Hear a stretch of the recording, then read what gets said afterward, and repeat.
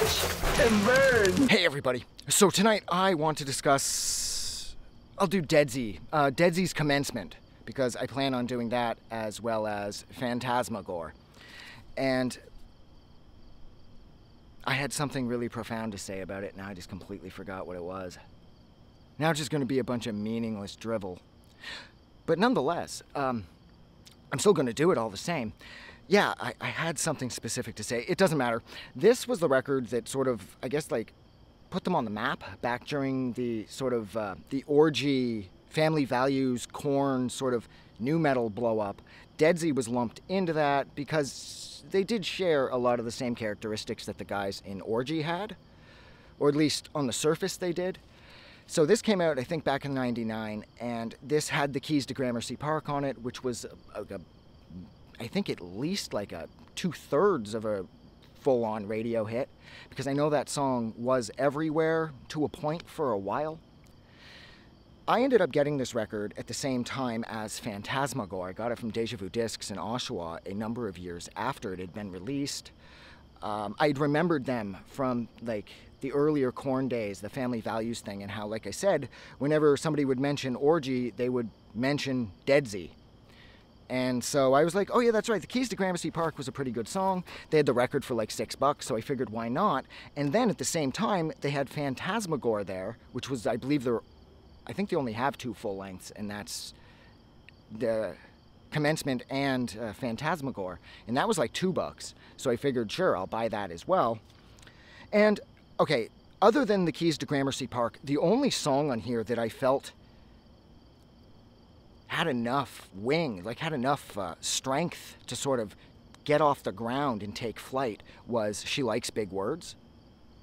Because every other song on here, and I mean, that's not to say that like songs, I don't know, like Winners or Brand New Love or oh my God, Future Years?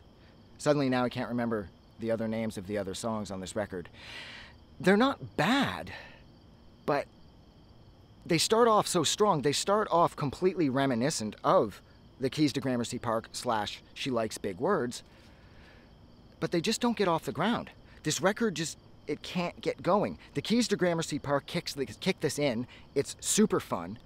And then the rest of the tracks sort of meander along, but they never really find their footing, and they don't quite get to where Gramercy Park got to.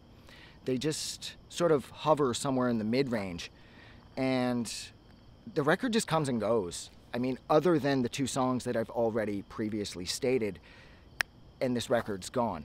Now, the one thing that I did love was their synthesizers. I love how they're just so, they sound like they're just dripping.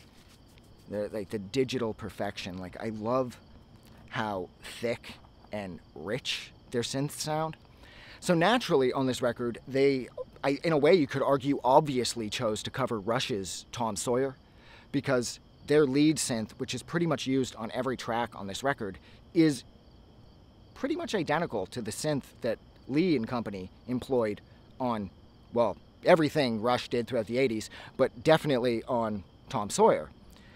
And so that was cool, because I felt that whenever I heard the synths on here, they reminded me of Rush. And I saw that it said Tom Sawyer was on here, and of course I had no idea that it was going to be Rush's Tom Sawyer at that point.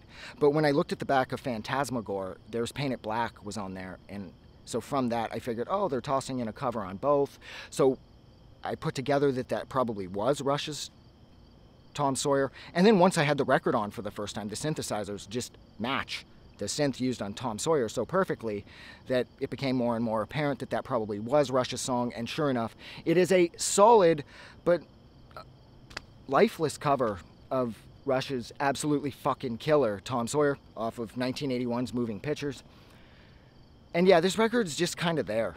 I liked their costumes. I liked the more the fashion aesthetics of this band. I liked how they always kept everybody uniform and they looked the same. And this had a sort of like more like a fantasy world boarding school uniform look that all the guys in the band had. So I thought that was cool too. But this record's just sort of like whatever. And that is where I'm going to leave it I'm going to leave it with whatever. So, like always, if you like this review or you like this record, don't forget to do something nice for somebody. But please, most importantly, don't forget that the world is actually a better place because you are in it. Like always, I'm going to go. Have a good night.